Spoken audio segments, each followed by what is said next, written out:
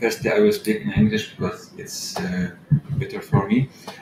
Also, today I will talk about preparing an environment for reinforcement learning for a real industrial robot arm.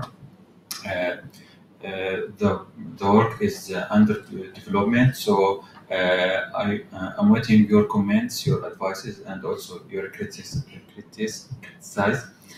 Uh, the goal of our project is to prepare a gym-like environment to test reinforcement learning robotics, reinforcement learning algorithm on industrial robotic arm. In our laboratory, it's called the arm is called Rosen balls.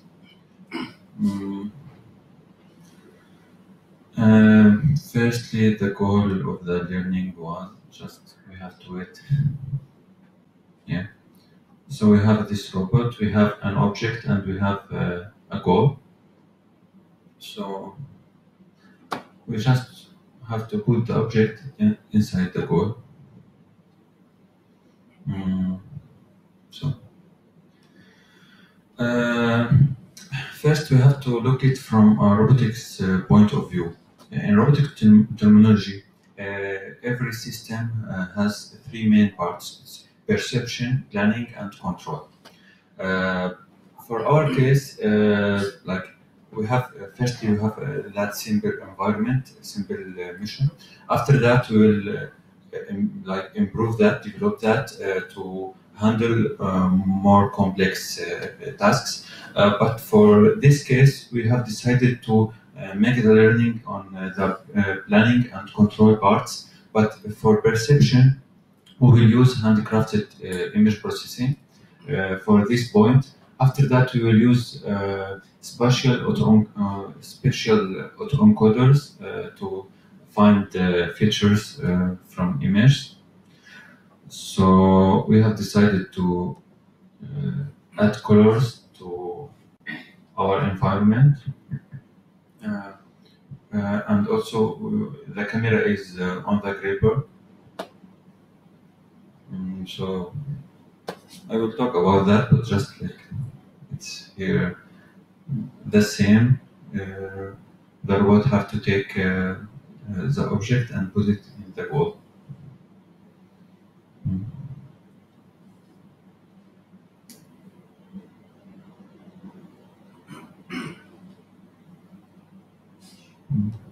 That's it. In robotics, it's like a real-world environment, so we have to take care about something. So firstly, we have prepared a helper class for our robot because the ready or the company API was like somehow not that flexible. So we have prepared a helper class using REST API calls. So now we can freely control the robot, and also we can get information that we are going to use. For example, we will use current motors current in our following experiments. Also, we have faced a problem because, like in camera, when we take a photo, we need the camera will give us a photo from the buffer, which is like in case of reinforcement learning, we take an action. So the image was like an old image, not the image after action. So also we have prepared a bufferless video capture class to get the right image for after our action. And also we've prepared environment and simulation similar to the environment, real-world environment in very simulation to test the robot. Here just we will start with the perception part. Image processing was like a simple one using OpenCV. From image we received HSV image, we convert it to HSV. After that, thresholding and filtering. We have contours, so we take the object. We are using features, which is the center of the object, the area percentage, like area percentage from the whole image, and also the rotation angle for the object. And here we have tested our image processing.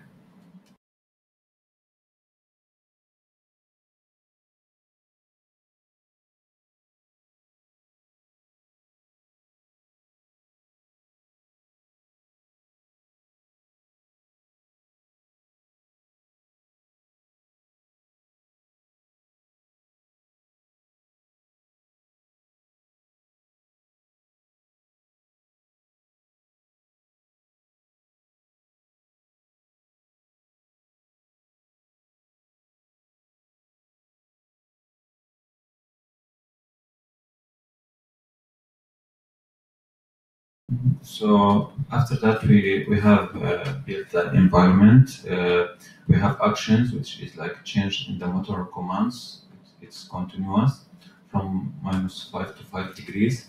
We have observation, which is like the output of image processing part. We have rewards, which depends on the observation and goal states. And also it's done when we reach the goal. Here it's like I think it's we can discuss it a lot because like we know reinforcement learning it's an optimization problem. So we have a goal to maximize the reward. So here, how could the reward function affect impact on our learning? So I have tried firstly the pink one, which is like if uh, uh, uh, to x to uh, to x squared. I don't know, but according to my experiment, the learning was worse than the blue one, which is like 1 plus x to somehow. I also we have like one of variants. We have to use the log, but I have used the blue one because I need the reward to be between 0 and some scale. So for me, I'm using the blue one. Sorry, Okay. I have a question. So you decided to choose continuous reward. Why Yeah. not discrete? Just Because like my reward, it's like, for example, part of the reward is the distance between the center of that and the system. So. Uh, like, do you have an advice or something for? no, just. I don't know because like it's kind of for reaching problems or in robotics we mostly use continuous rewards because like we decide that we have distance with like Euclidean distance, so it maybe more useful to use. I don't know. Maybe it. We can try. Did you use any discretization for in the time during the discretization? Do you send the reward from the environment to your manipulator? Each step that you affected in the environment, yeah? It is some. It's not a continuous reward. Yeah, it is a discrete reward. It's like a reward function, but for the robot, it's just like one in time, so it's not. Yeah. Like to formulate our task, we have two parts. The task part one is like to reach the goal, to see the point. And after that, we set the position, go to the next goal, which is the object, and after close the gripper, take the object and put it on the goal. It was like it's related to image processing part here, so I think it's hard to explain it just like that, but it's the case. So we have two goals in our problem, and here I have to ask Alexei about his ideas about how to solve that problem, the best way to solve that problem. Now to the learning part. I have just started with the learning part. I have used code that I have worked ago. So now I'm experimenting with two of. Firstly, the image is from UC Berkeley Deep RL course. Now I'm experimenting with soft actor critic in simulation. And also I'm experimenting with Bilco, which is like shallow RL on the real robot. Here the results from soft actor critic. It's I'm still experimenting. What we can notice here that to get good results, we need at least 4,000 time step, which is like not feasible on robotic. It's not reasonable to run the robot for example, 2 days or more. The rewards, it's more or less, it needs more training than that to get the best rewards, to get the best results. While on the other hand, I have experimented with Bilco. The code for Bilco we have developed last year. We can see that after just 11 trials, the robot can reach somehow the goal. It's somehow it's hard for Bilco because like Bilco have constraint on the on the reward function because we need differentiable reward function, and in my case I have like the distance, it's like already okay, but for area and for rotation it's somehow hard for Bilco. So it's still under development. That result is just 2 hours ago. But what is good about Bilco, the running time. Here I have received that results after running for just 500 seconds on the real robot.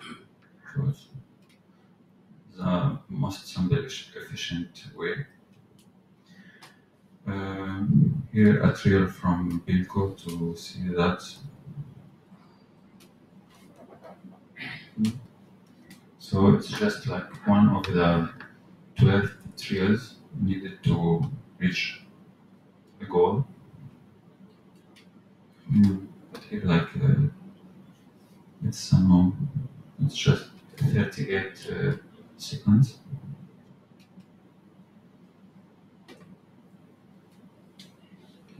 It's not an optimal one. It's just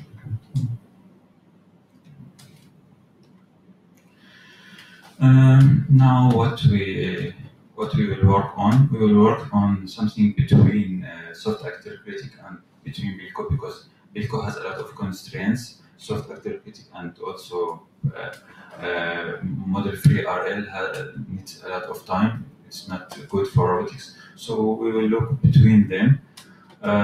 One of variants is bits, and maybe we can develop our new algorithm. That's it. Nice.